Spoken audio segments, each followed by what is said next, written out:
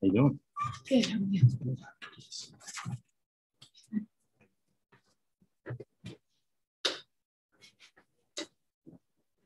Okay. Well, I can keep this. Or it's okay if I take Oh, this. yeah, take that.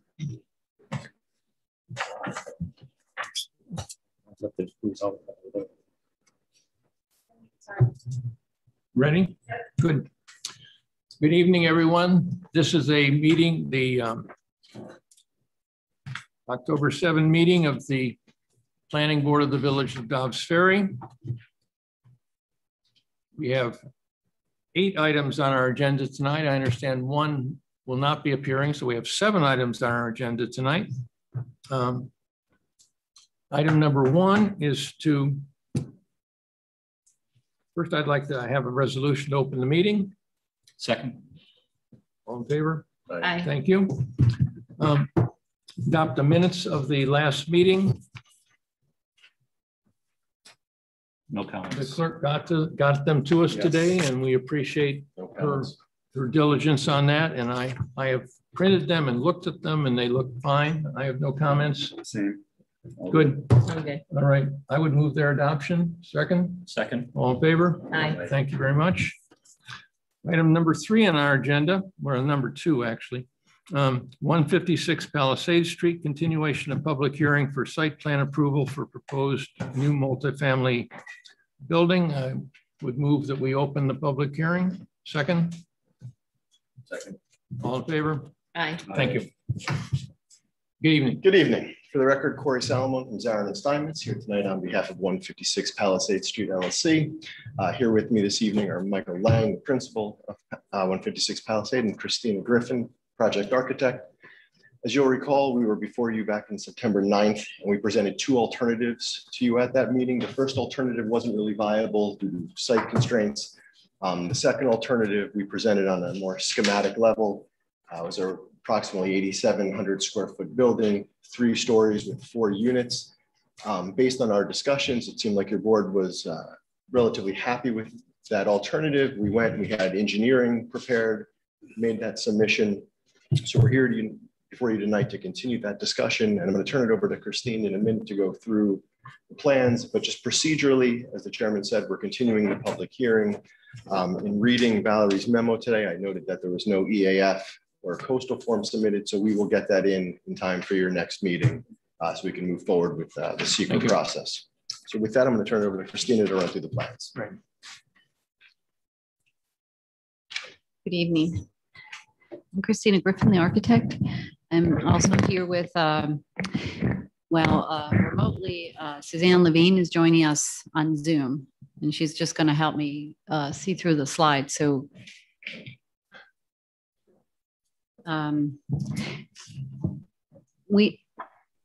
here she is. Hi, I'm sharing now. So it appears. Suzanne Levine is a project designer, also working on the project with me. And she's going to help us, take us through the slides. Tonight, we're showing you a complete set of drawings, floor plans, elevations, site plan, based on the scheme that we discussed at the last meeting. We've also developed the civil engineering drawings and some 3D views. This is the front elevation of the building, and that's just our cover sheet. So we're going to go back to that in a little bit. Suzanne, okay, this is our site plan.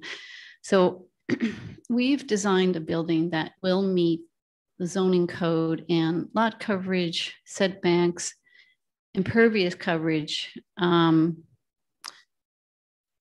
but not in height. And that's because we're trying to reduce the amount of excavation into the site. This is a steep slope. We have a difference of about 15 feet from the center line of the front of the lot to the center line in the back. So building is brought towards, Ed is raising his hand.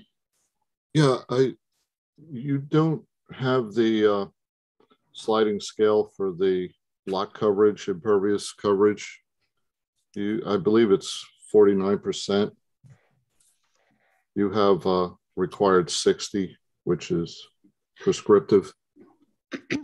So just to be correct, it's the height and the impervious coverage. Actually, Ed, thank you for mentioning that. I'm sorry, but we actually, on our last submission, we didn't update the impervious coverage. What we're showing you here is actually 44%. And that's what I thought the maximum was. And we made a mistake when we submitted it. We kept it at 60. We had that originally.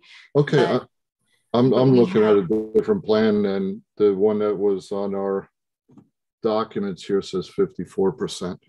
Yes, that was actually the previous scheme. Now we're at 44, and we'll make sure you have the correct drawings. But this is the area of all the impervious surfaces on this scheme is 44%. Right, thank you. Patio? Yes, a patio, the walls, the driveway, and the walk in the front. But the coverage is conforming, right? The overall coverage. My understanding is that is the maximum, 44. And I'm not talking about impervious surface, I'm about building. Building coverage is actually 32.7, just slightly under 32.8, which is the sliding scale maximum. Right, good. Yeah. And I think our planner noted that the frontage is sufficient too. It's you need 87 feet and there's a sliding scale for the lot width too. the lot width is something that I think is hard for me to address, but maybe wouldn't that be a pre-existing legal non-conformity? I mean, because obviously this lot was created long before this sliding scale was created, and so. Right, but I think again, I was just highlighting things that I think that might need to be waived. And if you're increasing the number of units on site, then, a lot of communities consider that as then something you're increasing the intensity. So therefore you would need to have the variance. I understand that, but I would respectfully disagree and think that it would be, it's really Ed, who's the building inspector, who would make that final determination. I'm just highlighting that these are things that don't meet the zoning currently. Sure, and I would agree with that. Like I said, I think that's a pre-existing non-conformity, but again, if Ed made the decision that we would need a waiver from that because we're increasing the intensity on the site. I did not. Okay. So the impervious coverage, as I've calculated, is 49.2%. Is maximum. So we could compare that off meeting. So I think you should go higher, Christine. I will. I just checked it before I came here, but we have been the patio size.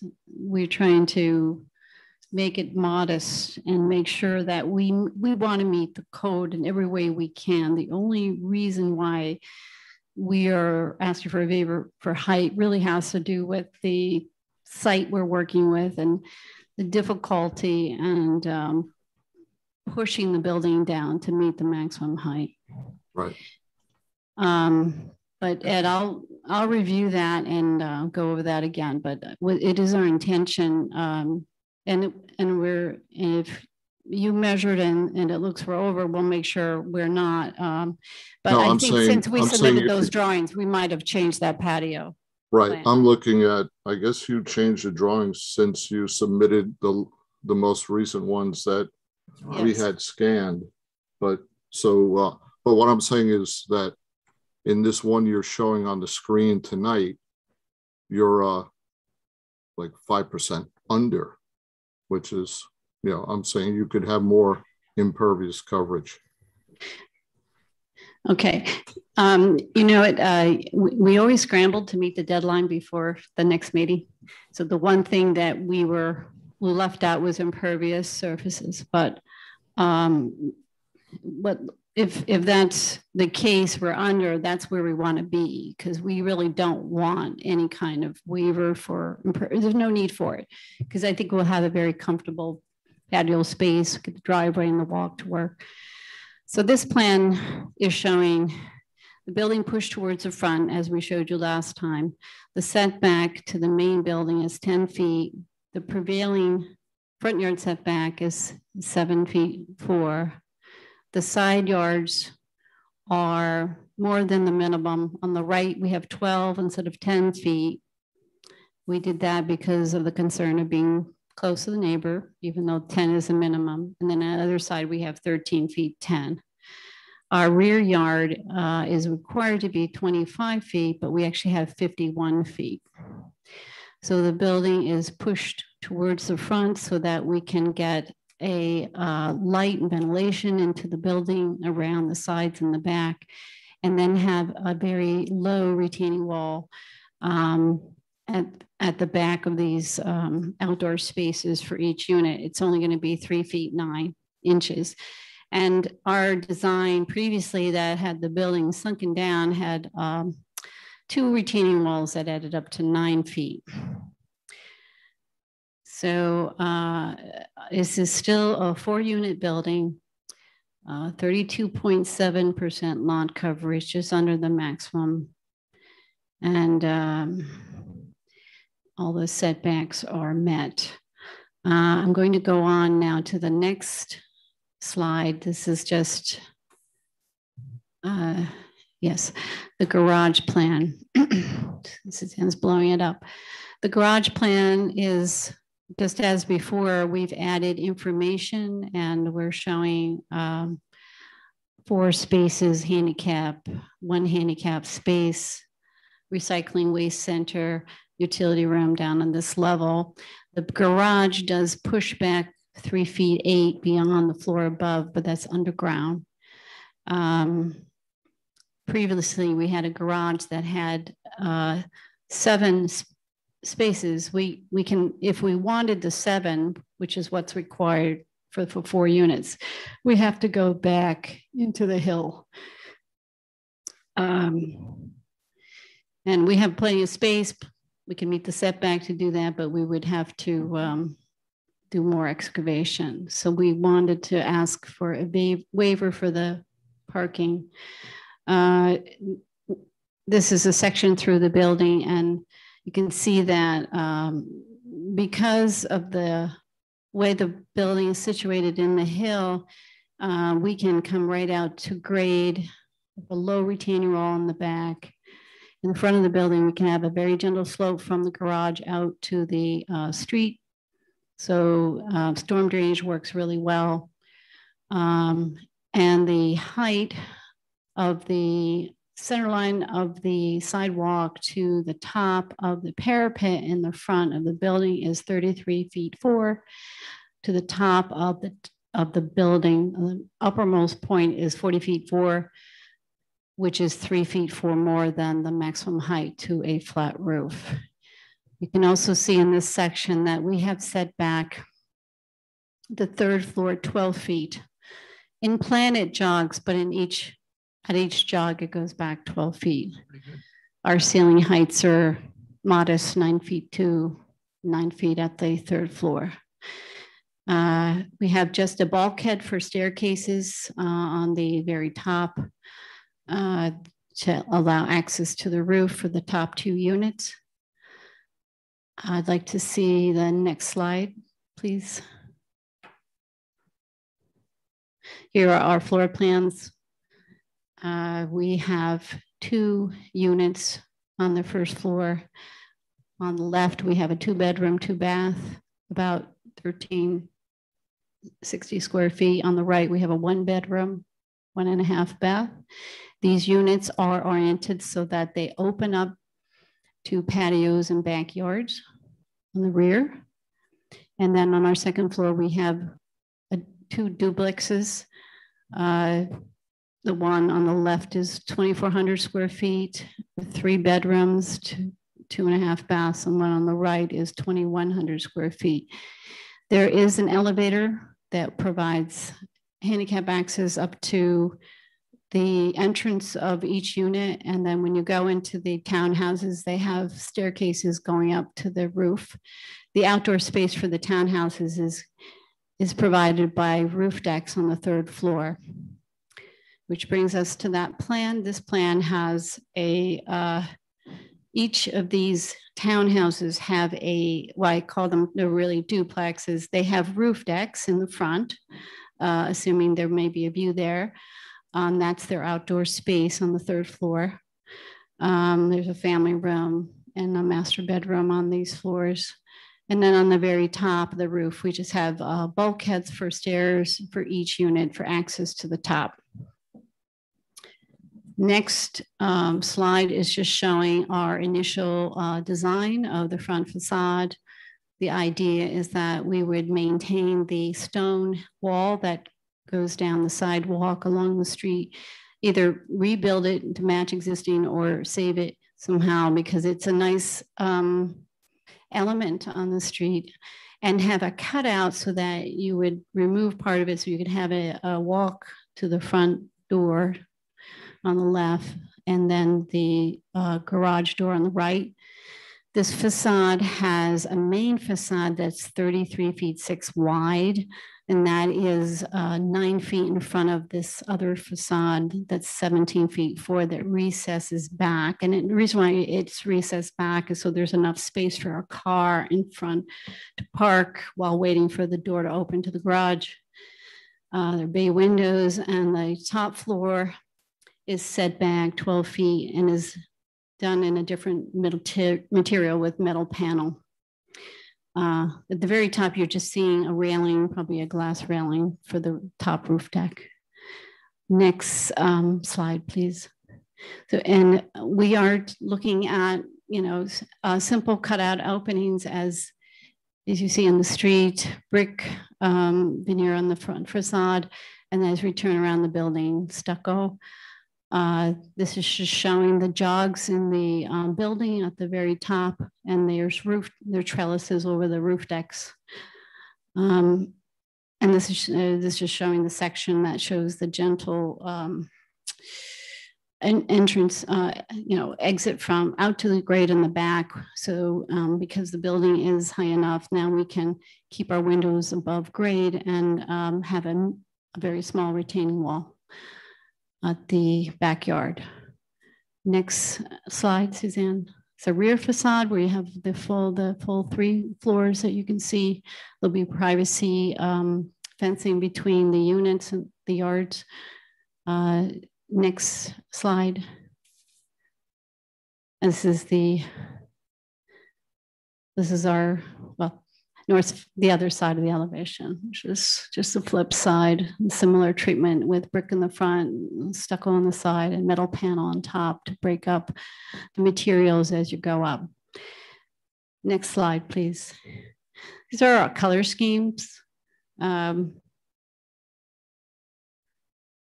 We took a look at, what kind of colors and materials. We're thinking of neutral grays and having the entrance being a focal point of the building, having the parapet form the balcony above instead of any open railing, since that's seen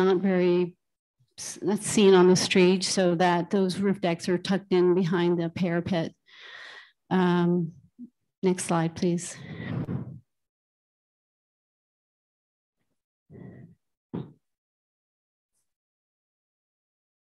This is our streetscape. Maybe we can go in close here to see.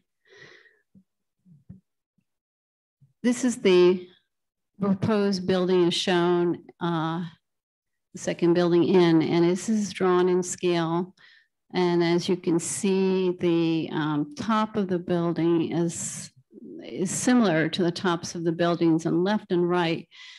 And then the front facade is kind of in line with the top of the fascia board of each of the buildings, right and left. And you can see the relationship of this building with the other buildings on the street.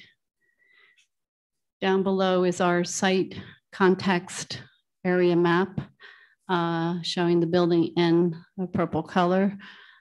Showing the shape of the building, looking down at it. You can see the front yard is very similar to other front yards on the street and the setback. this property has a nice amount of space on the side yards and space in the back, which is, well, I guess the yards in the back vary quite a bit on the street, but I guess there's a lot of variety, but this is the relationship that we have between this and the neighboring buildings. They're vary in shape and size and length. Next slide, please, Suzanne.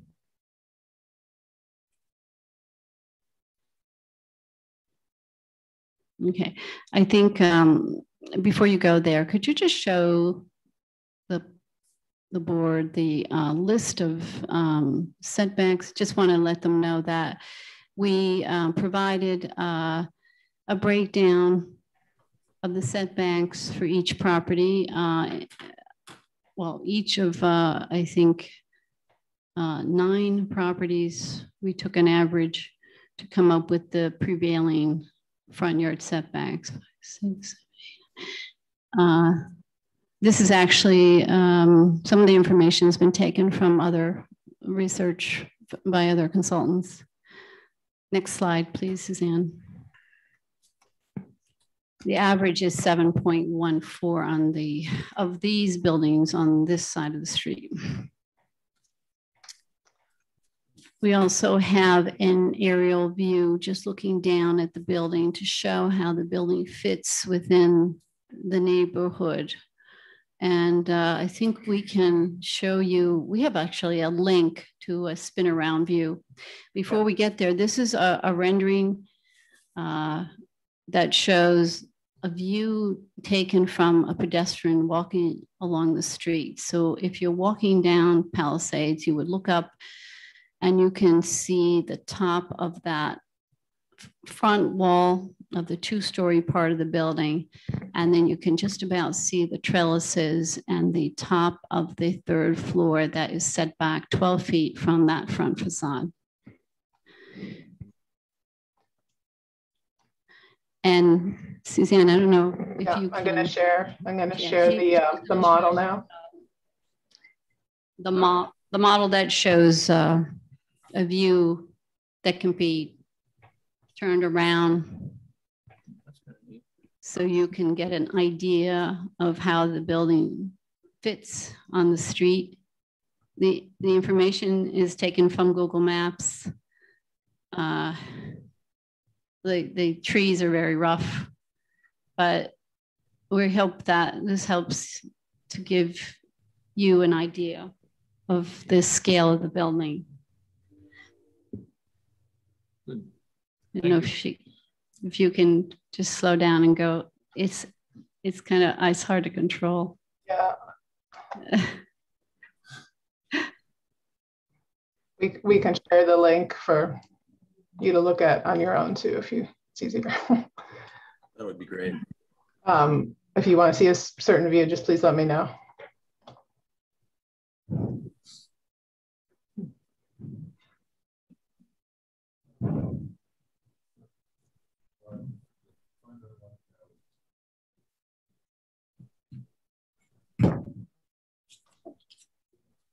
Really sort of closer in on the buildings flanking. Yeah, I'm gonna try and get down there. A bit of distortion, I'm afraid, with the trees. We were trying to get the trees removed, more trees removed, so we wouldn't have, but we just couldn't get it in time for the meeting, but we're working on it. I think, you know,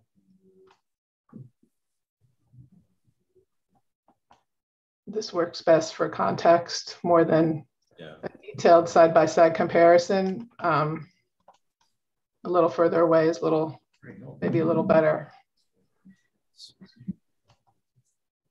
Maybe we should land on the streetscape, Suzanne. Yeah, just to pull up on land on the street. Yeah. Try. It's a little. I think that's very helpful because I think one of the things that we've been looking at and there've been comments from others, is the proportion and how it fits into the neighborhood and so on. And I think this is very helpful in giving us a sense of that and other people a sense of that. Also, tonight we also have the civil engineering drawings. We also submitted them, the stormwater management design.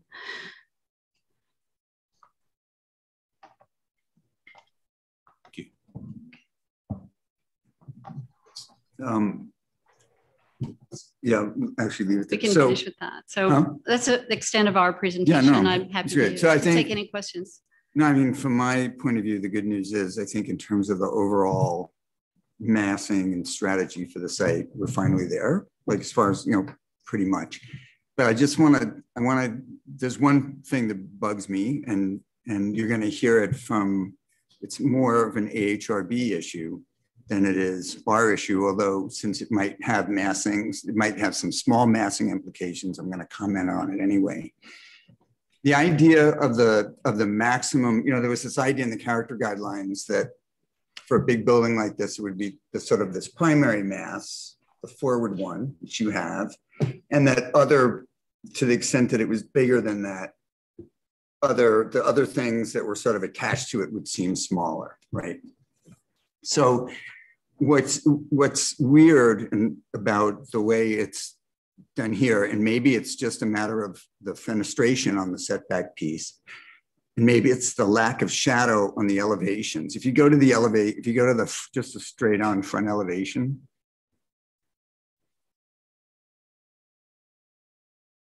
right, it doesn't look like there's a big A and a small b.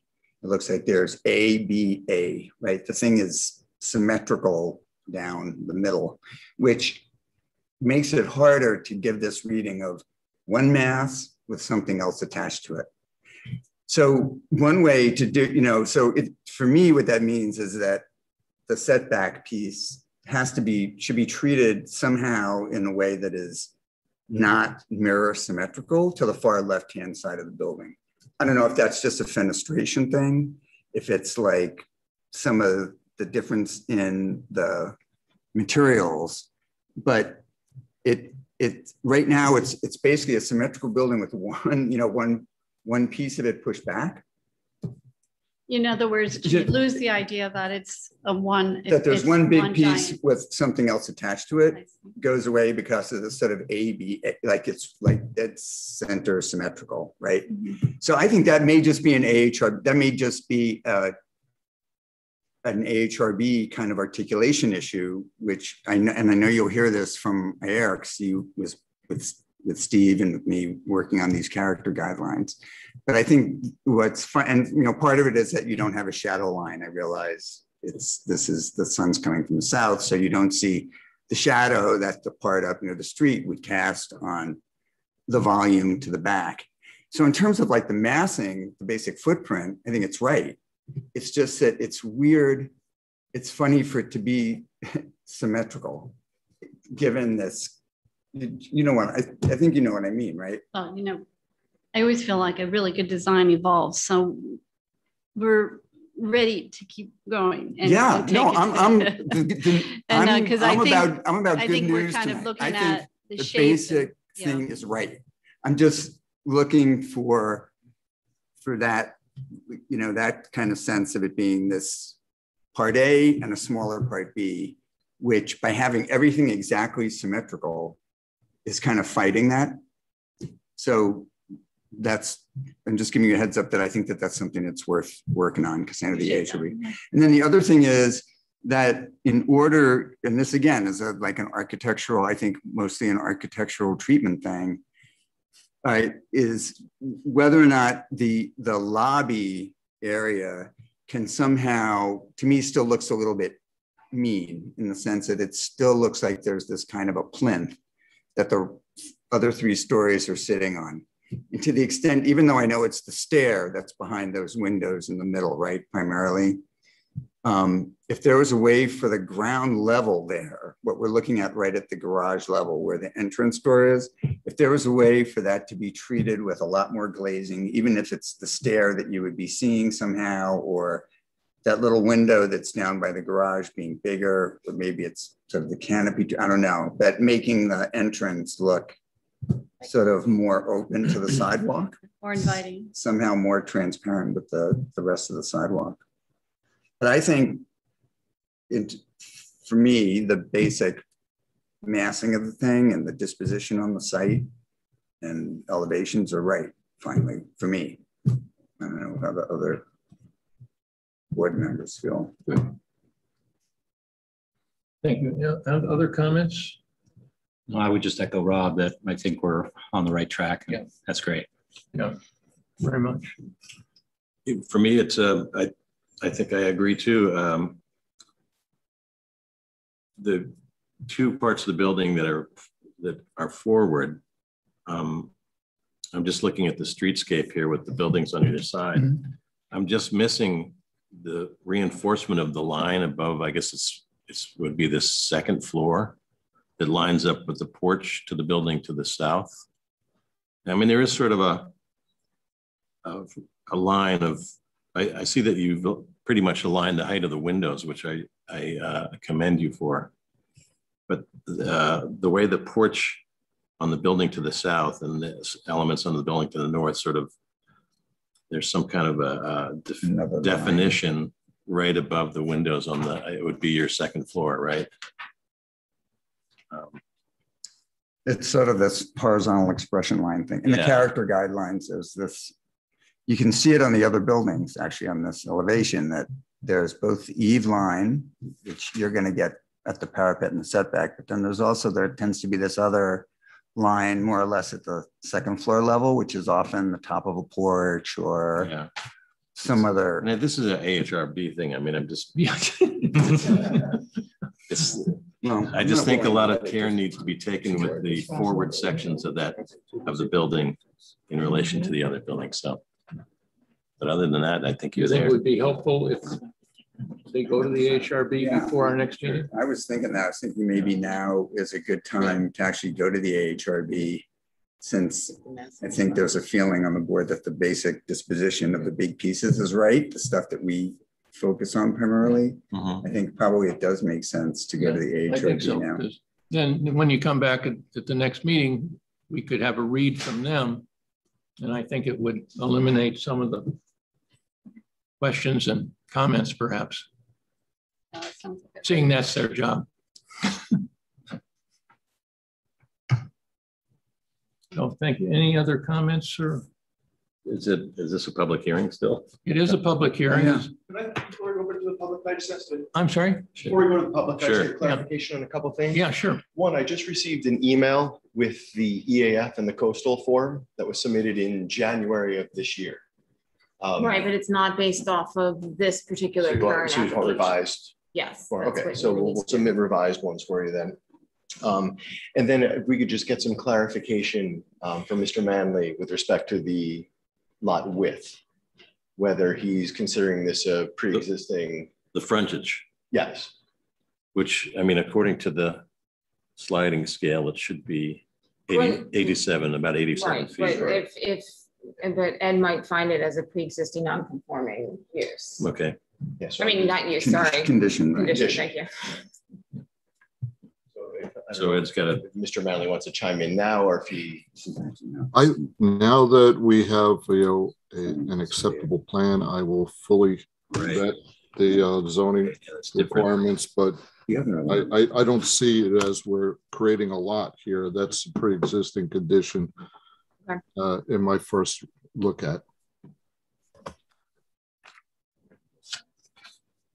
So given that we're close, we're going to give the revised documents. Could we have a resolution, or are we not there yet?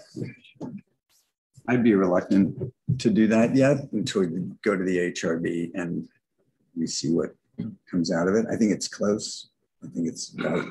I think you also need a lighting plan and landscaping plan as well. That the board needs to review that too. All right, we'll get all that in. Yeah. Okay. Thank you. And you might want to ask the HRB to join your next meeting. I think that might be helpful. Yeah, well, let's, if they could go to the HRB prior to our next meeting, and then we'll see what the result of that is and see if having a joint meeting would be productive. Mhm. Okay, thank you very much. Anyone from the public or? It is a public hearing. I think we opened the public hearing. Is there anyone that wishes to speak on this? I didn't think so. Anybody online? Anybody online? There's nobody here. Nobody online. We've worn everyone out. Okay. So do we continue the public hearing until next month? Yeah. So I move that we continue the public hearing to the next meeting. Second? All in favor? Aye. Good. Thank you very much for your time. Appreciate it. Thank you very much. Do we know the date of the next meeting by any chance? I'm sorry? Do we know the date of the next meeting? November 4th. Okay, thank you. What the next date of the next meeting is. November 4th. So. November 4, okay. The next item on our agenda is 253 Judson Avenue, which would be a continuation of a public hearing for proposed demolition and replacement of single-family home. But they're not here, are they? But I don't think there were no submissions, and I think we were expecting a new submission. Was it a public hearing or did we open? Yes, we did have a public hearing, but So should we just continue that? Just continue, stays open, right? Yeah, if Does anybody All right, want to speak all right. about it? Or? all right. nobody's here, you ought to adjourn it till the Yeah, next. we'll do. There's somebody here with their hand raised. I'm not sure if it's for 253 Judson or did we skip over 18? Yeah, 18 Fairlawn was skipped. We have to go back. I'm sorry? Oh, we 18 skipped over Fairlawn 18 was Fairlawn. Oh. That was number 3. Oh, sorry about that. But it's a public hearing. I don't know if you all have anything more that you want to say. Yeah. Yeah. Okay. All right. So we continue the public hearing to the next meeting for 253 Judson. Yes. Right. Okay. Second. Third. All in favor? Aye. All right. Now we'll do item number 3, 18 Fairlawn Avenue, continuation of public hearing for proposed new in-ground pool and raised spa. There's somebody here. Good night. Good night.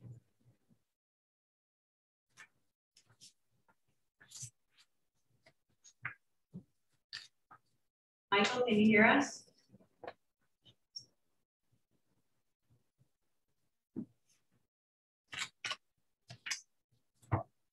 Michael, can you hear us? Yes, I can hear you.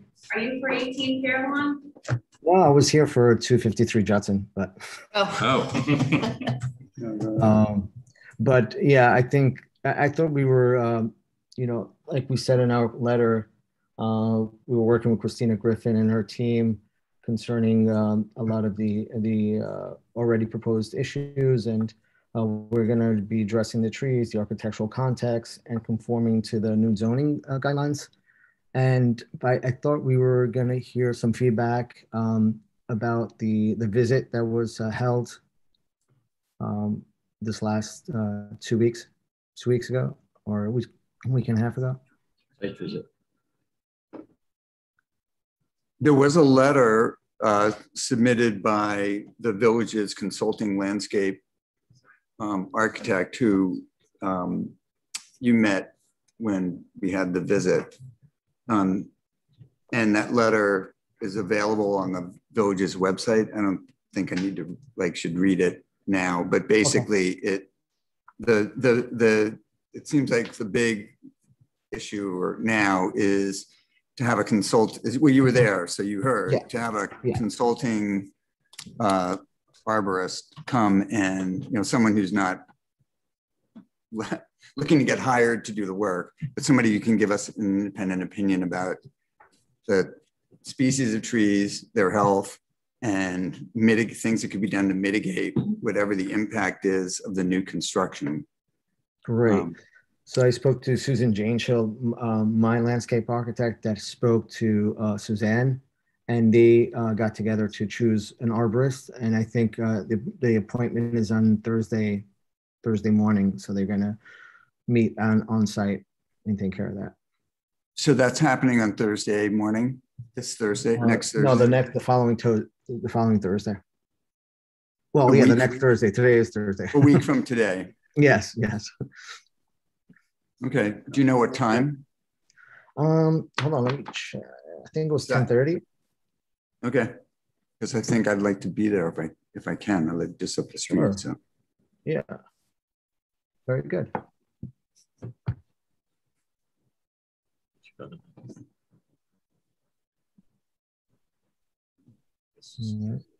Yeah.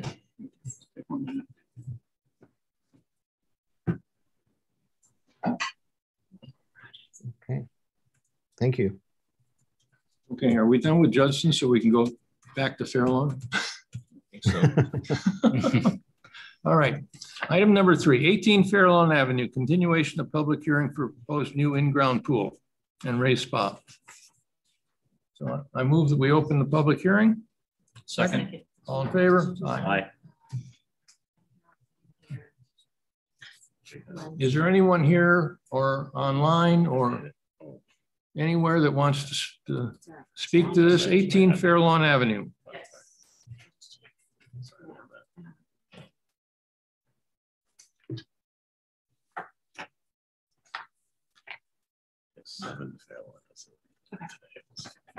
Maybe I'll just read the resolution. is this project? What? This project. Can you hear us?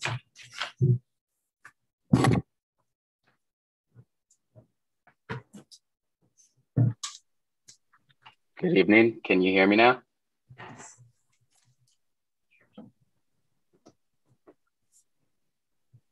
Good evening, everyone. I can't hear anybody yet. Yes, we hear you. Yeah. Okay. Perfect. No. So my name is Abdulaziz Yusuf from Hudson Engineering. We present in place for 18 Fairlawn. I'm just going to share my screen. This is the one with the pool right between the building and the street. Not the one with the big retaining wall. That's the other one. Yeah, yeah. It's a pool that's right on the road. It's weird. Between two streets. It's very strange, but anyway. So this board asked for a resolution, a draft resolution. So you had that as part of your packets. And I believe Anthony had a few more comments on this project that. Yeah, we issued a memo, Right, which I sent out this afternoon. So yeah. We received the memo and our office is currently in the process of addressing them. I think what we're going to be doing is trying to get more information regarding the existing drainage system. Can everyone see my screen? Yes. So basically, as far as compared to the previous plan, we basically moved because a lot of the comments, the memo we received were engineering comments. So we try to address them by moving the drainage system from this side to here because there are possible Coltech chambers. However, again, we did this with the updated survey we had, but what we're going to do is try to get more information either from the previously approved stormwater system or doing a more extensive survey, get a better idea of what's happening in the site. street. And obviously we're gonna discuss this with Mr. Oliveri just to get everything moving.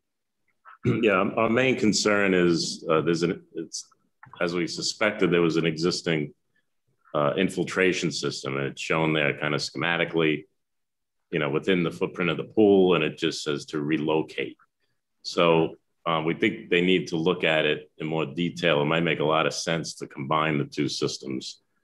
And you can see the place they have it located right now is kind of between the, by the spa and the pool, right against those two structures there. I'm not sure that's the best way to do this.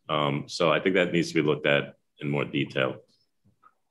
Yes, and we will do that. I mean, because there's not a lot of room, we did propose, impermeable barrier to, I guess, protect the spa and the pool, from the infiltration chambers. But we will look into this existing drainage system just to see if we could possibly combine them like that. Mr. Oliveri has said. Would you recommend that we defer action until you're satisfied with this?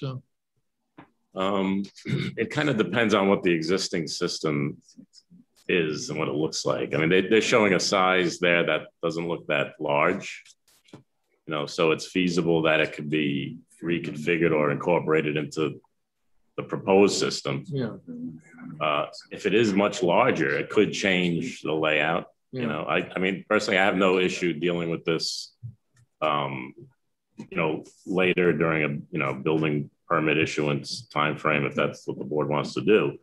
But there's really not enough information here to tell you if it's going to work this way, well, as far as the storm drainage goes. Yeah. Well, we're sort of out of the swimming pool season anyway, so it's yeah, that's timing may not be. Maybe not the spa. Well, I don't know about the spa. Well, my concern would be just that it's a very tight design, and I'm a little concerned that there is going to be challenges in fitting it all in. Yeah, I mean, if it was me, I don't know that I'd want to do an infiltration system, you know, directly outside the wall of the pool. Yeah, you know, the pool. I mean, usually you equip a pool with a hydrostatic relief valve for groundwater.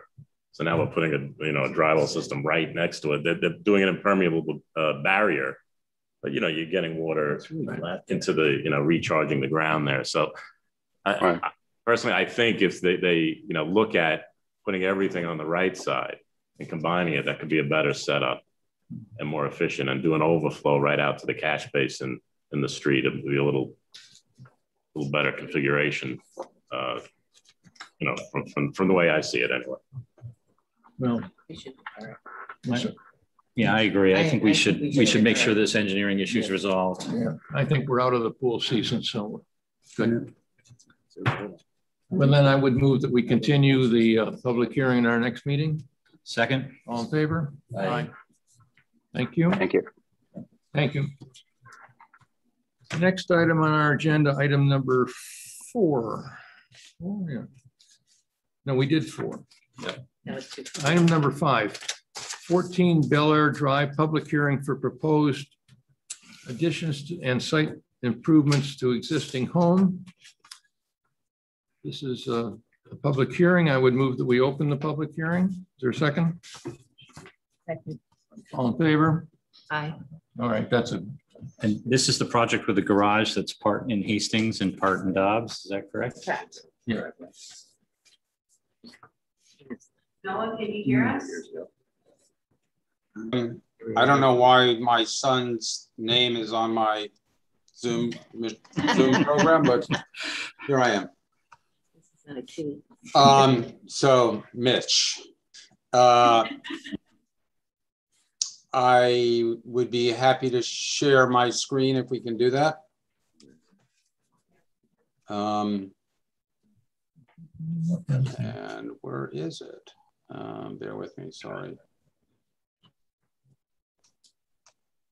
Is there an engineering memo regarding this? Yeah, there is, and essentially the memo is restating what we had in our first memo, and there were a number of issues in terms of the drainage that we thought could be conditional. They were relatively minor, just verifying some sizing on the drywall they wanted to put in front of the garage.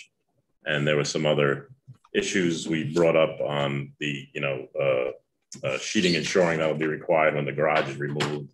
Things that would be addressed in the building permit stage.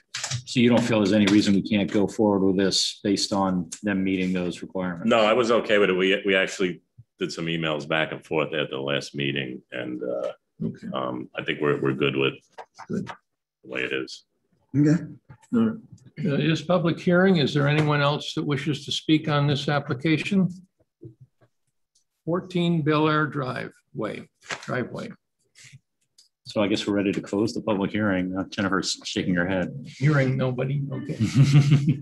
Would that be a motion you made? I guess I'm making a motion. Is there a second? Second. Close public hearing. Aye. Good. Well, we do have a resolution. Okay, we're gonna knock that off. Which I will bring to the board. Dobbs Ferry Planning Board resolution granting site plan approval for property at 14 Bel Air Drive.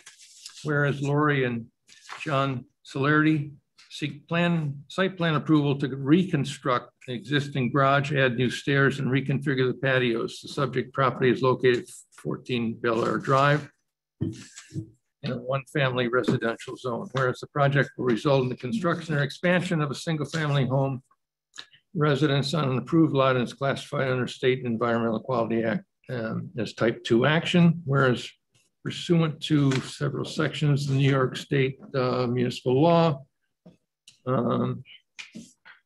Planning Board referred the application materials to the Westchester County Department of Planning for their review and comment, where Planning Board conducted a duly noticed public hearing on October 7, which time all those wishing to be heard were given an opportunity. And the public hearing was closed on the 7th, on October 7. And whereas the Planning Board has carefully examined and considered the materials submitted by the applicant, and it lists the materials that we did consider and reviewed, the Planning Board reviewed and examined letters and reports by the consulting engineer and planner. And whereas all testimony provided at the public hearing was carefully considered. And then the resolution goes on to say that we're familiar with the site. We conducted a review. We considered, among other things, access, circulation, parking, and therefore be it resolved that the Planning Board of the Village of Dobbs Ferry determines that based on the findings and reasoning set forth below, the application for site plan approval is granted subject to the following conditions. And it's number 1, except as otherwise provided, all work shall be performed in strict compliance with the plans submitted to the Planning Board and approved by the Planning Board. The following conditions must be met before the Planning Board Chair may sign the approval site plan. It gives language to be added. It's conditioned on the applicant receiving all approvals required by other government approving agencies. The applicant must address to the full satisfaction of the village engineer all outstanding stormwater maintenance agreement and engineering issues raised in the hearings and documents. And finally, the applicant shall pay all outstanding consultant review and legal fees in connection with the Planning Board application.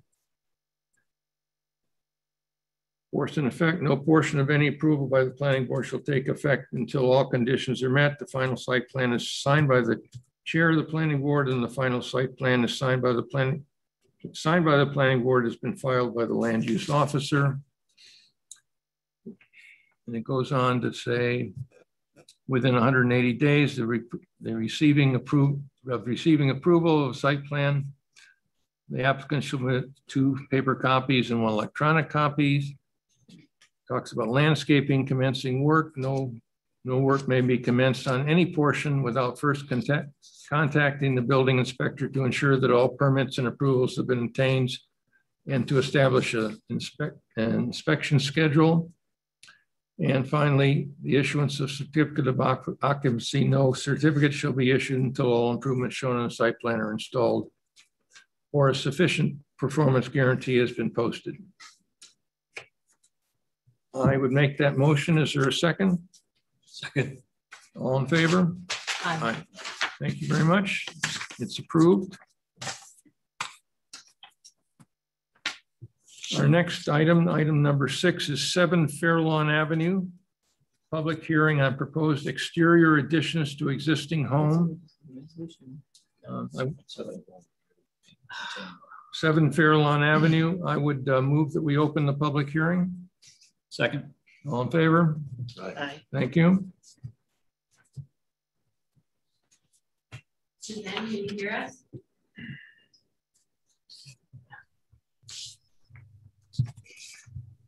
Hello, hi. Yes, I'm going to put the drawings up. And I think Christina is she's joining by Zoom as well. I don't see her yet.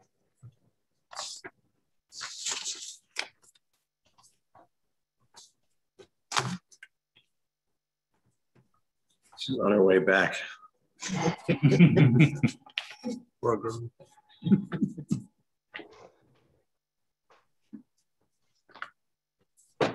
Well, I can start until she joins us if you want to go ahead and do that, because I think at the last meeting, the pre-conference, you had a preview of the drawings, and this submission, the revisions include responses to the consultant memos. We've updated the landscaping plan with native plants. We've supplied an electrical plan, and we also have the civil engineering drawings. We went before the ARB about 2 weeks ago and received approval. And so these are some of the materials we reviewed with the ARB.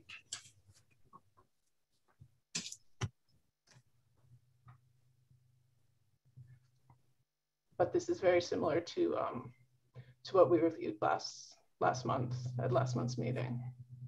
The design has pretty much stayed the same.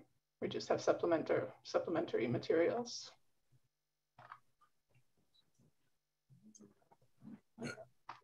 And remind us again, just in terms of zoning. I'm looking at the calculation sheet. Mm-hmm. It's completely conforming. There's no. Yes. The memo from the village planner confirmed it meets all the zoning requirements. Good. That makes life easier. And where are we with engineering? Are you satisfied? When we had a few comments, you remember on these, and it's been happening on a couple of these, we haven't been getting the stormwater till the second submission. So we just looked at stormwater. We had a few comments, nothing too drastic or major. Similar to the last one, it talks about an existing drywall system to relocate it with no details. So we've got to know what's happening with that system, I think. I'm sure there's more room here than the last one, so there's a little more leeway as to what could happen there. But we asked for some detail there. And then also there's a construction ramp that looked very narrow on one side. We kind of questioned if that could happen or not. More detail would need to be submitted prior to a building permit. I think in that stage it could be handled. But in general, we were okay with the sizing of the proposed system. We were fine with that. I mean, it seems like there's a lot more real estate here to do. It needs to be done. It just, the details have to be ironed out. Are you comfortable with that statement? So. Okay. Yeah. I wanted to add that Hudson Engineering is here with us tonight. If there are any questions, I did want to point out that this construction ramp is actually existing because there was a construction project on the site that was abandoned. So this is actually an existing ramp that we plan to use for this project. I guess one thing we questioned, is it wide enough? Because there's a set of stairs right next to it. So that's just, obviously you could bring, a small, maybe you can get a small Bobcat down there with that, possibly, Yeah, maybe with a crane, yeah. Yeah, yeah, it's going to be, we actually met the contractor on site and he felt he could do the excavation needed for the footings and the small spa with a small excavator. He felt that he could make use of that ramp that was there. And do you have anything to say about this? Mr. Manley? No, everything is fine zoning wise. It's all engineering from here. Yeah. Remember in the last meeting, so it seems, because of the danger of the road collapsing, et cetera, you yeah, I'd like to move it along. It along. Yeah. Unless anybody has any issues we haven't heard so far, I'm prepared to. Yeah, me too. Support this. Yeah. Agreed. Yeah. This is a public hearing. Is there anyone? I don't think there's anybody in the room that wants to speak about it, but is there anyone online?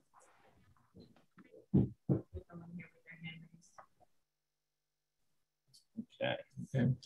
Well, then I would move that we close the public hearing.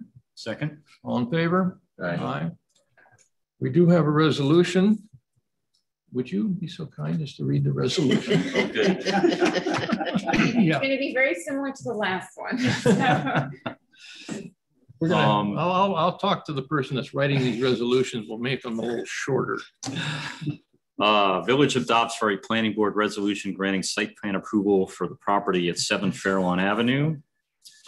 Background, whereas Dan and Beth Fostner, the applicants seek site plan approval to construct a new porch, an outdoor room, an outdoor kitchen, plunge pool, and patio addition to an existing single-family residence.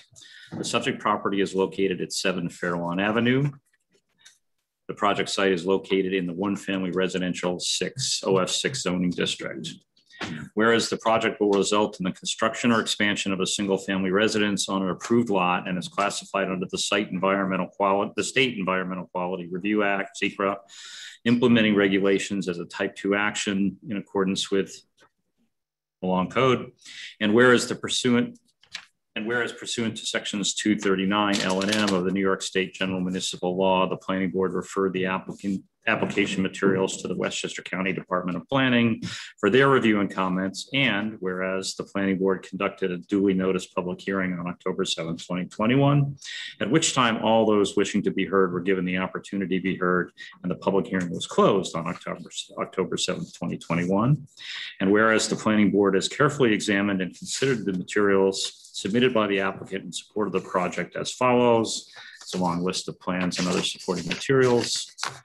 Whereas the Planning Board has also reviewed and examined letters, reports, and memorandum from the board's consulting engineer and planner. And whereas all testimony provided at the public hearing was carefully considered, and the Planning Board deliberated in public on the applicant's request for approval of the project. And Planning Board determination. Whereas the Planning Board is familiar with the project site and the general vicinity and has reviewed the application in accordance with Chapter 300 zoning and land use of the Village Code. And whereas the Planning Board has conducted an extensive review of the applicant's proposal and finds that the applicant has satisfactorily addressed the criteria for granting Section 300-52D of the Village Code, including consistency with the village's local waterfront revitalization plan. And whereas the Planning Board considered, amongst other things, traffic access, walkways, circulation and parking, stormwater, landscaping and screening, lighting, noise, natural and environmentally sensitive features, and whether the proposed project will exceed the capacities of existing municipal roads or utility services. And now, therefore, be it resolved, the Planning Board of the Village of Dobbs Ferry determines that based on the findings and the reasoning set forth below, the application for site plan approval is granted and subject to the following conditions. 1, approved plans. Except as otherwise provided herein, all work shall be performed in strict compliance with the plans submitted to the Planning Board and approved by the Planning Board as follows. There's another long list. The following conditions must be met before the Planning Board Chair may sign the approved site plan, the final site plan. The following language shall be added to the plan. Approved subject to all regulations and conditions of October 7th, 2021 resolution of the Planning Board of the Village of Dobbs Ferry, New York. Any change, erasure, modification, or revision of this plan absent reapproval from the Planning Board shall void this approval. B, the Planning Board's approval is conditioned upon applicant receiving all approvals required by other governmental approving agencies without material deviation from the approved plans. Evidence of compliance with conditions and any such approvals must be submitted to the village building departments. The application must address all of to the full satisfaction of the village engineer, all outstanding stormwater maintenance agreement, and engineering issues raised in the hearings and documents submitted to the board, including the October 6, 2021 engineering letter. D, the applicant shall pay all outstanding consultant review and legal fees in connection with the Planning Board review of this application. 6, force and effect. No portion of any approval by the Planning Board shall take effect until 1, all conditions are met. 2, the final site plan is signed by the chair of the Planning Board. And 3, the final site plan signed by the Planning Board has been filed with the land use officer. Within 180 days after receiving approval of the site plan, with or without modifications, the applicant shall submit 2 paper copies and 1 electronic copy of the site plan to the Board of Trustees and or the Planning Board for stamping and signing. This time frame may be extended for a maximum of 2 90-day periods. Landscaping. In accordance with 300-44, required landscaping improvements shall be installed prior to issuance of a certificate of occupancy for all structures. However, if the landscaping is not able to be installed prior to a certificate of occupancy being issued due to winter weather or other site limitations, the property owner shall post a financial guarantee for the improvements equal to 115% of the cost of improvements so that the certificate can be issued. Installation of all landscape improvements shall then be completed before June 30th of the following year. This guarantee shall be released upon acceptance by the village of the completed landscaping. Commencing work.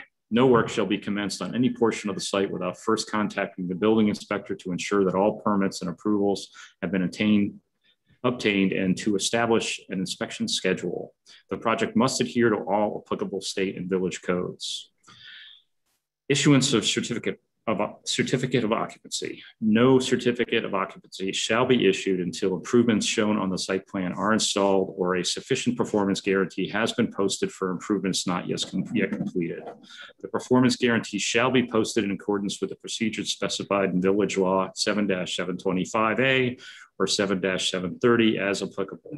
The amount and sufficiency of such performance guarantees shall be determined by the land use officer. The amount of such guarantees shall be in the form of 95% surety and 5% cash. I make a motion. I'll second. All in favor? Aye. Aye. Just to let the board know, because I know there's always a little joking on how long the resolutions are, but the background itself actually lays out all your environmental review that you had to do, the GML, if that needs to go out, the fact that you actually had a public hearing and that you actually looked at particular plans. And then it specifically notes that you did look at, letters, reports, and also public hearing comments. And these are all important in case this ever gets challenged, that you actually looked at and it establishes your record. And then the planning board determination, actually, you have to specifically look at certain criteria within certain sections of your zoning code. And so those are identified. You have to find consistency to LWRP, and your whole entire village is in the LWRP. So that has to be a finding of the board. And then lastly, is just your site conditions, which specifically identify your plans that you want the applicant or when they pull for the building permit have to adhere to. And then the other conditions are ones that are actually in your code itself that I brought out so that the applicant understands if for some reason the building department asks for certain bonds or requires the escrows to be paid, et cetera. So just wanted to explain that to you. Right. Thank you. So in short, all of those things have to be in the resolution. I assume that the resolutions are published like online. So as long as that information is in there, you don't have to read the resolution. Really? You don't. That's big news. If you wanted to, just in the interest of public information, you could read the first paragraph, which explains who the parties are and what the application is for, and then skip down to the now therefore, and I'm sure that we could even highlight for the board the important things that relate specifically to that application.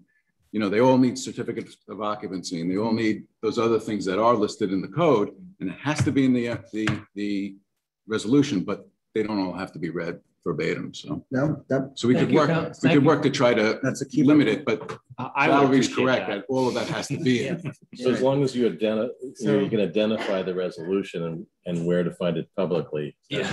So now would be a good time to ask Steve, who's been on the planning board for 40 years, how he feels about learning that the hundreds of he's wasting precious that's just me in his life to have read hundreds of hours of. Thank you, Counselor. Let's do that. Thank you very much. Yeah, thank you very much. Good. Item number 7 on our agenda. It's listed as vacant lot SBL 3.60-24-11. Continuation of pre-submission conference for proposed new house on vacant lot off Priory Road. Sorry, is this the Paper Street access project? Yeah, this is going to be exciting. Has there been any legal progress in that? There was a letter. Yeah, no, I haven't seen anything on this application at all. I looked online and didn't see. I'm against this. So is there anything for us to do at this point? Is the applicant available? I'm sorry, what? Public comment tonight? Not if the applicant's not here. No, well, it's not a public hearing either. Oh, that too. But you're welcome to submit a letter and we will all read it. I submitted something on the left side a couple of days ago. Yeah. I saw it. You live on Luzerne? Yes. Okay. Yes, we saw it. I saw it. I didn't see it. I didn't see it. I actually would like maybe some clarification, if that's possible. Again, I think the applicant should be here. I don't want to speak to the application at all unless they're here to hear it and to respond. They may have issues germane to their application. All right. That's fair. Wasn't the applicant going to do some research and get back to us or something? I believe so, yes. Yeah, I think he's still working on that. Okay. Okay. All right. Should the applicant be made aware of what I submitted? You know, it sounds like he's not aware of that. You know, the resolution from 2005. Yeah, typically anything that would be submitted on the record would be delivered to the applicant as well. I don't know if that's been done, but it should be. On the microphone? No, they're not on the microphone, but it's not a public hearing, so we're in a quandary. So, okay, so we'll move on. Item number 8, our last item, 20 Lyman Place. That was this, wasn't it? Thank you. No. Thank you. Oh, that's the vacant lot. Oh, okay. Yeah, this is different. I misunderstood. I This apologize. lot's not vacant. This is not vacant. This is a pre-submission conference for proposed renovation and additions to existing one-family residence, including a new porch and patio. Yeah, This is another Christina Griffin. like an improvement. Well, that makes sense. And Christina.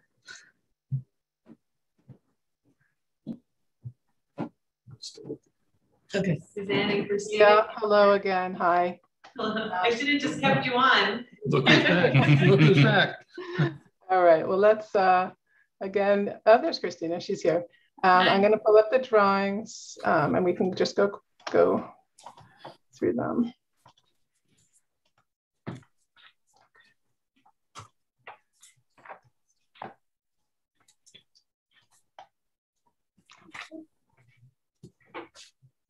Okay, I'm Christina Griffin. I'm here with Suzanne Levine, with the architects for an addition and renovation to 20 Lyman Place. What we're planning to do is to expand the first floor by about 445 square feet. This is our site plan. And in light blue here is showing the one-story addition we're planning to add. And we're also going to extend the second floor, which is a dark blue area around the rear. We are planning also to expand the patio to the side of the house. And this patio will be about 468 square feet of new impervious surfaces. In addition to those changes to the property, we're planning to add, in addition to the front of the house, which will be the new entry, that's 57 square feet, and that has a new walk and series of steps going down and connecting back into the existing steps at the street. We're planning to put a new fence that is going to be a few feet from the property line here that will wrap all the way around and close the property. To the right, you'll see our zoning chart. This addition meets the zoning code for the OF 6 zone in all respects, in lot coverage, setbacks, impervious surfaces. We have our coverage calculations here on the right. We should go to the next slide, please. Suzanne? This sheet is showing photographs of the existing house. As you can see, it's like a 1.5 story Cape Cod with dormers each side of a gable roof. And it has a very long staircase. We're planning to change that to make it safer and more comfortable. So we're going to replace most of the stair and give it a different shape. You'll see on the right is the pictures of the house, the way it exists right now. It's a very small house, and the different additional square footage, it will have a much more comfortable layout. To the right here, we have a street view showing our 20 Lyman Place in the middle here, which has, on each side of it, the houses are similar in size. Most of them are 2-story houses with gable or hipped roofs. Down below, Suzanne, please. Can you move the sheet? Yeah. Yeah, and then down below are just photographs of neighboring properties, which are all similar, 2 and 1.5 story houses with different shaped roofs, but mostly gable roofs, clapboard, some stucco. And our design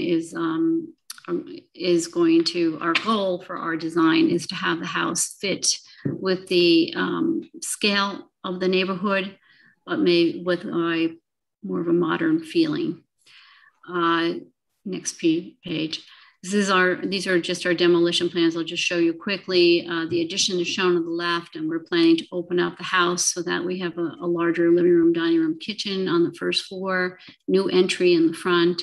On the second floor, we're going to take out walls so that we can reconfigure that floor and create 2 comfortable bedrooms, 1 larger master.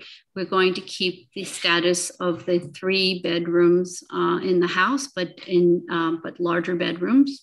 Next sheet is first floor plan. This is showing our addition on the left, which is the new living, dining, kitchen area that is opening up to a patio that comes around the side of the house and links up with the existing patio in the back.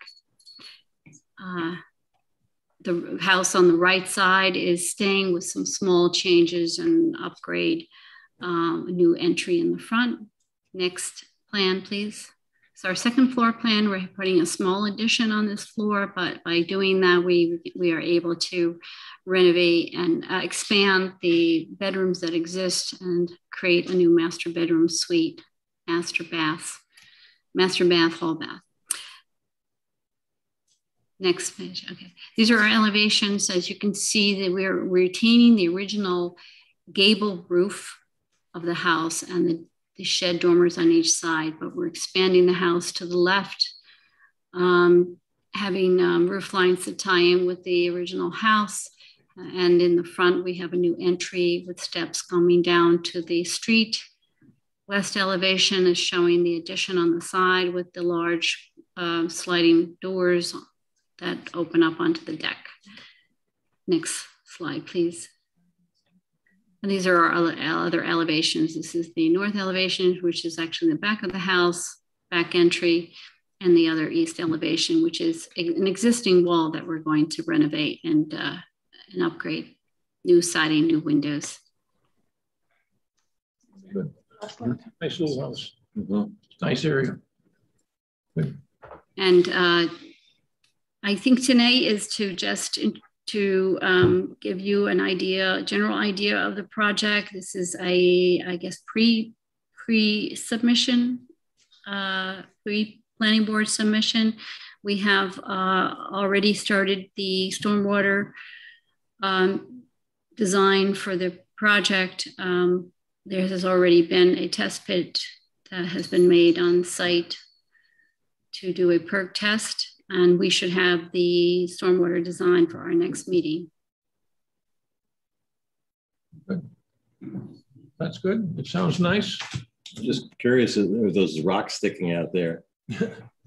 Is this all a ledge, or is there any Is there any soil there? Or, I mean, see, there's a, can you tell as where you it is? see from the photographs, there's a lot of lawn that kind of surrounds those rocks. So, that's good. but we know that is something we have to work with.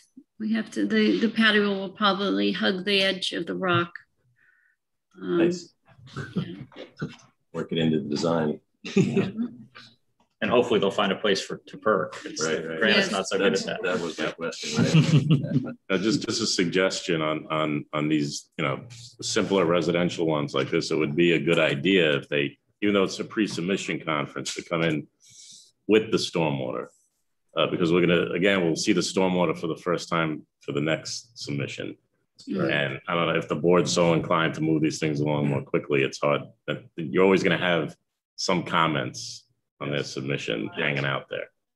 So it's just a suggestion. Christina Griffin does a lot of these. It would be good with these. If we look at the stormwater now, you can get that out of the way. You might be in a position at the next meeting to wrap it up. I don't know, but I would hope to do that. Yeah, right. No, I know. So that's what I'm saying. You'll likely have engineering comments still hanging out there at the next meeting. Should we call for a public hearing at the next meeting? I want to call for a public hearing. I would move we have a public hearing. Is there a second? All in favor? Aye. Thank you. I'd just like to reiterate, I agree with Anthony. We have the short deadline for continuations, basically for small changes to comments from the board.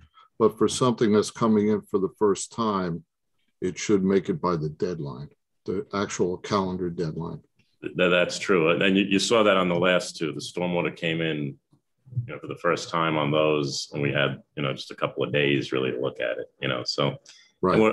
We're always going to find something that we don't agree with completely. Well, that's your job. The earlier the better, and when do you need the stormwater by then? I just want to confirm the deadline. Is the calendar deadline for our next meeting.